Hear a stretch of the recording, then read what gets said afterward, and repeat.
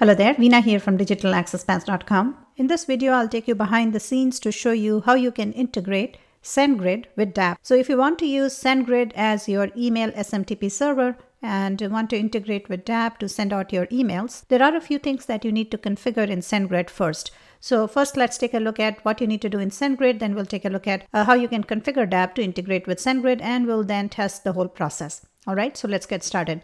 So log into your Sendgrid account. Under settings, look for mail settings. Click on that. It will bring up a page like this, and whitelist the email address from where you will be sending your emails, or you can whitelist the entire domain.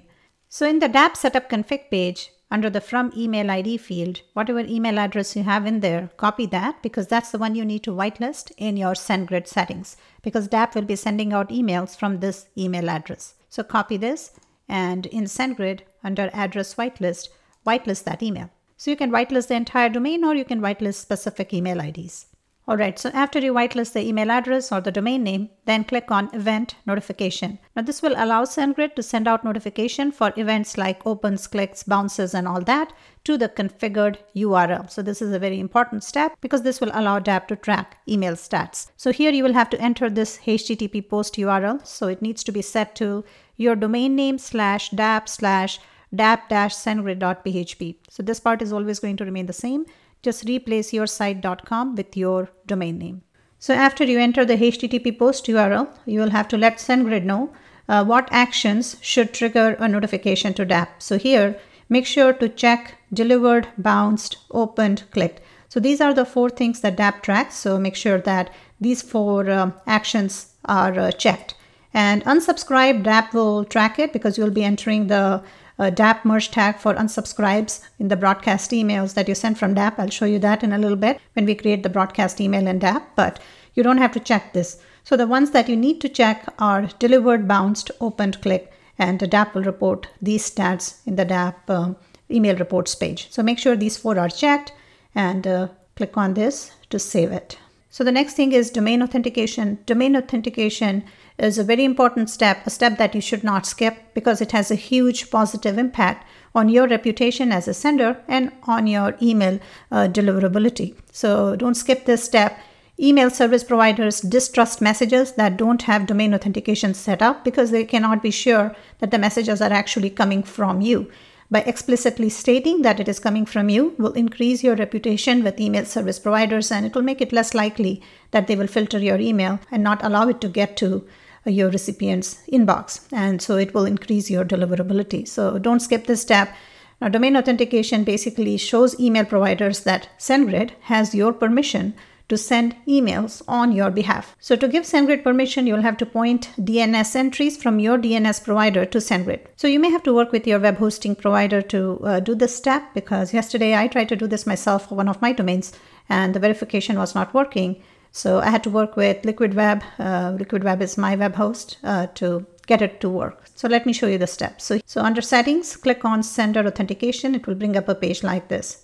So what you need to do is click on authenticate your domain. Which domain name server host do you use? So here I use Liquid Web. So it's not listed here. So I'm going to select other host, not listed. Then it says which one. I'll say Liquid Web. Would you also like to brand the links for this domain? This is a very important step because if you don't set this to yes, what will happen is if you have links in your emails, then Sendgrid is going to replace those links to point to its own server. So it will point to sendgrid.net server instead of your own domain. So the reason Sendgrid does this is because this allows them to track the clicks. But by doing this step, what will happen is it will rewrite all the tracking links to use the domain that you set up instead of sendgrid.net domain. It will definitely improve your email deliverability and reduce the chances of it landing in spam. So make sure to set this to yes. Next, domain where you want to send the email from. So enter your domain name, and under advanced setting here, where it says use a custom link subdomain, check that box. So here I'm going to say lab. So this will be the subdomain. It will be lab.membershipsitelab.com. So now instead of sendgrid.net, this is what the users are going to see when they receive the links in the email. So next what you need to do is add these records to your web host DNS section. So my web host is Liquid Web. Yesterday when I did this for one of my domains and tried to add this to Liquid Web's DNS section, and then when I completed that, I clicked on, I have added these records, verify it, it didn't work. So it kept giving me some error. So I had to work with Liquid Web support to get it to work because there were some conflicting entries in the DNS section of that domain in Liquid Web server for this domain. So main thing is you need to enter these CNAME records in your DNS. If you're not sure how to do this, work with your web host and they should be able to help you. And main thing is when you click on verify, it should complete the verification. For example, if I click on verify now, it's not going to work. That's because I have not entered these in Liquid Web's DNS section. So it says enable to look up the CNAME. So once you complete this, it will take some time for the verification to work. It might not work instantly. Yesterday, it took about 15 minutes for it to work, in my case, for one of my domains, but it could take several hours depending on how soon the DNS stuff propagates. So what you can do is make these entries in the DNS section, work with your web host to make sure what you have entered is correct, and then do the verification. And if the verification results in error, give it a few hours and see if it still doesn't work. Then go back to your web host and have them take a look. So next, under settings, under tracking, make sure that you have enabled click tracking and open tracking. So these should be set to on. If you don't do this, then Sendgrid can't track clicks and opens, and DAP cannot track it as well. So make sure that these are both enabled. So after you configure Sendgrid, in DAP email SMTP page, you need to enter your Sendgrid credentials. So one good thing about the way the DAP email SMTP stuff works is you can actually have multiple SMTP servers here, and DAP will round robin between all of the servers that you have here. So here you can see I have Mailgun and I also have Sendgrid. I can have DAP round robin and send out emails through all of these SMTP servers. So here I am going to add my new SMTP connection. And I have actually disabled the other three because I just want to test this new connection. So what you can do is under add a new SMTP server, enter your credentials. So under description, you can add anything you want. Under server, it should be smtp.sendgrid.net. Under port, enter 587. That's a port I use. If it doesn't work, then make sure to work with your web host and have them unblock port 587 if it's in the SMTP block list, because one time when I was trying to use 587, it was in my SMTP block list, so it was not working. But your web host can unblock it from your SMTP block settings. And so port 587 is what I use. You can set SSL to N. And user ID password is actually your Sendgrid login credentials. So whatever username and password you use to log into your Sendgrid account, that's what you need to enter here. So enter your username and password, and email sending limit. It really depends on who your web host is and what type of hosting account you have with them. So here I use Liquid Web VPS. So I can go 500 or even 1000 and test out how it works. This is the email sending limit. If it's a shared web hosting server, you cannot exceed the limit that your server allows you. So make sure to check this with your web host if you're not sure, or leave the default setting of 180 emails per hour. And if you are on a VPS hosting, you can go higher, but test it to make sure that you don't see any unexpected results. So I'm going to go with 500, activated yes, and update. So now whatever emails I send from DAP, it's going to go through Sendgrid servers. So after you configure Sendgrid and after you enter your Sendgrid credentials in the DAP email SMTP page,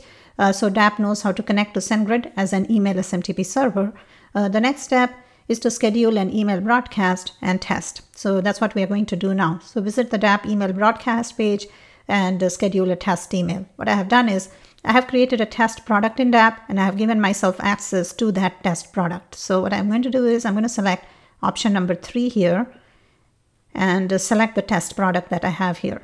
So here's the email that I have, and I have a link here. I want to see how this link looks like when it arrives in my inbox. I want to make sure that it doesn't point to Sendgrid's domain, but it points to my own subdomain. So let me schedule this email. So you can see the job has been scheduled. The tracking ID for this job is this. If you visit the DAP system job queue, you will find this job, and DAP will start sending out the emails that are part of this broadcast job at the top of the hour when the cron job runs. So I don't want to wait until the top of the hour for this email to go out. So what I'm going to do now is run the cron manually and see if the email gets sent. So let's go ahead and do that. So here, I don't want to wait until the top of the hour for the cron to run, and because I'm just sending out a test email and just to myself, so I'm going to run the cron manually. But do not do this if you're sending out emails to hundreds of users. If you're just sending a few emails, less than 100 emails, for example, then it's okay to do this. Otherwise, the cron will time out if you run it manually, and and the results could be unpredictable. So here I'm going to run the cron manually by visiting domain name /dap/dap-cron.php script, enter. When the job completes, it's just going to show you a blank page, and that's fine. If it just shows you a blank page, it's fine. If it shows you any errors, it means the job did not complete. So it just shows me a blank page, which is fine. So now I'll see if I received the email. So I have received the email, everything looks good, and the links look right. The only thing that I notice here is that when I check these links here, I can see that it's pointing to the Sendgrid.net server. So you can see towards the bottom right here that it's pointing to Sendgrid.net server. Now the reason it's doing that is because I have enabled click tracking in Sendgrid. So Sendgrid is doing that so it can track clicks. But my understanding was that if in your Sendgrid account under settings, under sender authentication, if you have done the domain authentication, if you have done the link branding, and if you update the DNS with the right entries, then those links will still point to your subdomain instead of pointing to Sendgrid.net. But that didn't happen. So I have a ticket open with Sendgrid support. We are going back and forth on this. I still don't have an answer from them, so I'm not sure yet if it is possible to replace those links that are currently pointing to Sendgrid.net to actually point to my domain. I'm hoping it's possible, but I don't have a definitive answer from them yet. They have looked at my setting and they are saying it's set up correctly. And I also spoke to Liquid Web support. Liquid Web is my web host, to check if my DNS was set up correctly. And they confirmed that everything looks right and it's as per the Sendgrid documentation. So it's still not clear why Sendgrid is still pointing those links to Sendgrid.net instead of the subdomain that I have set up. And so I'm waiting on an answer from them.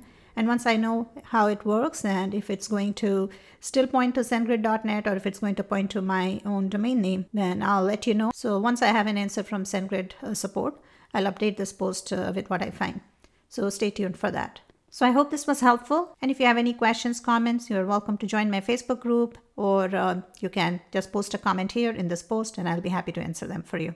My name is Veena Prashant. Thanks for watching.